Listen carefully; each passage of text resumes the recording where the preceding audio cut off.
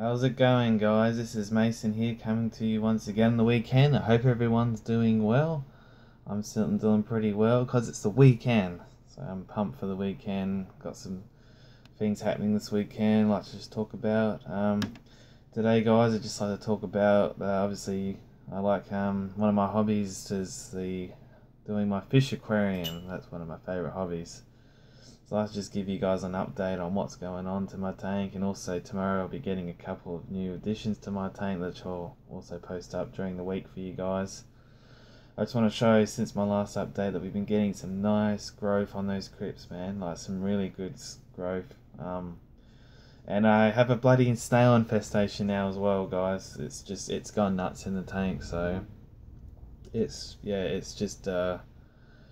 going off. And since I started only a couple of years ago with fish keeping, I really learned a lot, and again, it's one of my favorite sort of hobbies, and also my pets to look after. So so without further ado, let's go have a look, see how it's going. So let's take it up this way. Walk out of the old bedroom here. So, the old brand new house here. I'll turn it around for you guys so you can see what's going on. I can't really do that, I have to turn it around naturally. So yeah, here we go. As you can see here, we got, this is how it looks state currently. As you can see here, we've got bloody ramshorn snails everywhere, folks. We've got also those little black ones, which I'm not sure they are, but they're definitely a different type of snail, which I'm not sure, but there's certainly lots and lots of them, along with the ramshorns, which is the bigger orangey looking ones there. So down here you can see, like, this crypts are going really good down here. Some great growth. You can see a little bit coming out of the substrate there. They're doing really well. The Wendetti there, that's doing alright. That hasn't really grown much, but it's done, it's grown horizontally a fair bit. So now you might see the back there, the moss in the swords. I've cut them back quite a bit. I've been having a little bit of issues with them. They haven't grown really to or anything. I've cut them back quite substantially. But the dark green shoots, their new growth there. Yeah, that's my two albino corridors. And here's my very friendly snakeskin endler here. Hello.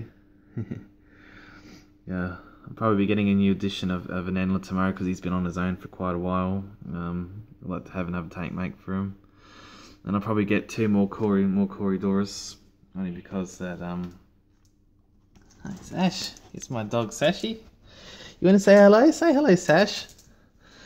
Yeah, only because they should be in groups of 6. The different species. I've only got 4 at the moment, so definitely would like to get some more at some point. Which will be tomorrow probably. So go to my local fish store. The one I go to always sort of has a nice variety. So back there you can see like the Christmas moss. That's really going up. Got like a little piece of wood in there that it's been growing on. And the snails love that shit. They stay on there, they feed on there every day. Any little leftover pieces of food that I give them, all the stuff in here. The extreme aquatic foods. These guys have been liking this. Something new that I got from the local fish store. The guppies, the endlers really enjoy it. The tetras enjoy it too. So it's looking good. Like, it's a lot better than it used to be. There used to be so much algae on the grass here. The snails certainly did their job and picked that off. So yeah, it's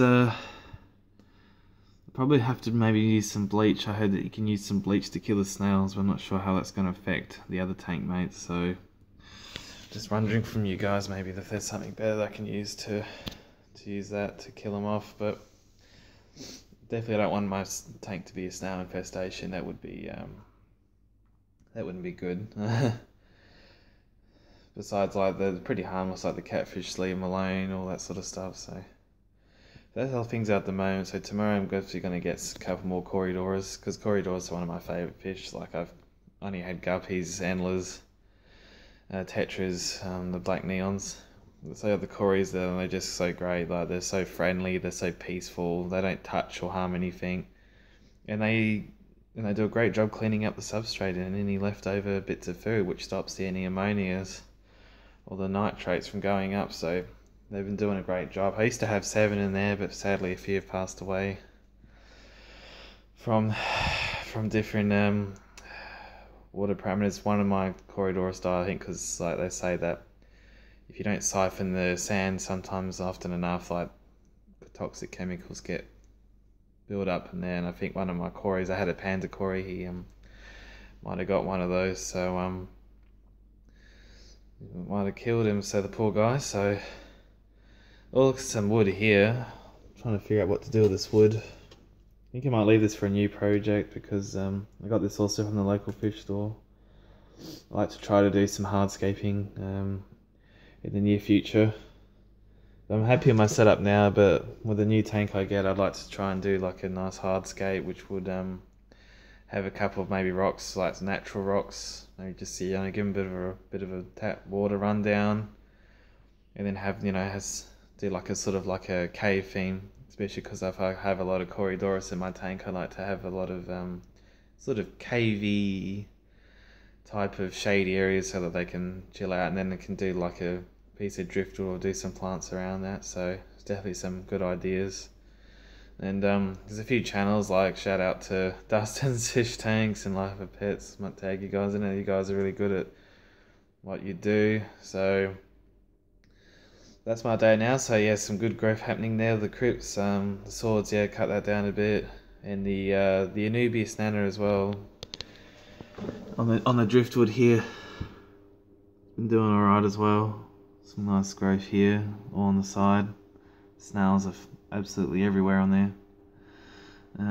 Anubias is definitely one of my favourite plants as well. A lot more slower growing, but a beautiful plant, hardy plant.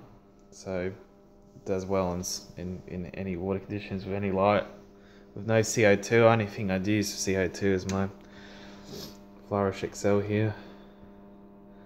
Do a dose every couple of days, about capful, nearly a full capful. And it seems to help, especially with the I think the crypts have definitely responded well to that. The swords not so much got root tabs for the swords, so yeah. So that's an update, guys. I hope everyone's enjoying their weekend. I'm gonna definitely come up with show you my new additions when I get them, and yeah, we're talking some new stuff soon, and hope everyone enjoys their weekend. Get out there in the sunshine, guys. If there is sun where you are, I certainly will be. Until then, I'll catch you later, YouTube.